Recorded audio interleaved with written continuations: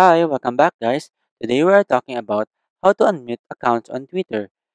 You have heard that one of the accounts you have muted has changed and no longer spams nonsense tweets and retweets. So you decided to unmute that person, but you don't know how. So today I am going to show you how to unmute accounts on Twitter. Check video description and I will try to leave the written instructions. So let's start. First, open the Twitter application, and what you need to do here is tap on the profile icon at the top left corner of the screen. After that, a panel will appear at the left side, and here, tap on this drop-down button beside Settings and Support. In the menu that appear, tap on this Settings and Privacy option. In the Settings page, look for Privacy and Safety and simply tap on it. Here, tap on this Mute and Block tab. Then, tap on Muted Accounts. You can see here the list of accounts that you have muted.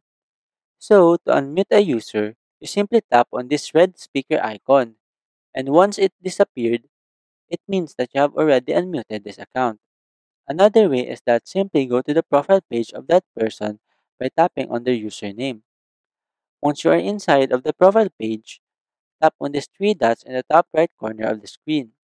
And in this menu, you can now see the unmute option. Simply tap on it.